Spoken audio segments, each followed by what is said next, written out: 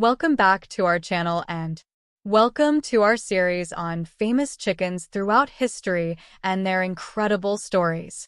It's time to shed light on these lesser-known animal heroes and the remarkable tales they have to tell. Today our story is about Mike the Headless Chicken. Perhaps the most famous chicken in history, Mike was a rooster from Colorado who, in 1945, survived decapitation. His owner, Lloyd Olson, was preparing chickens for dinner when he accidentally cut off most of Mike's head. Surprisingly, Mike survived. Though most of his brain was removed, a small portion of his brainstem remained, controlling basic functions like breathing and balance. Mike became a media sensation and lived for 18 months, eating and drinking with the help of his owner. While his survival is often attributed to luck, it's a fascinating case of biological resilience.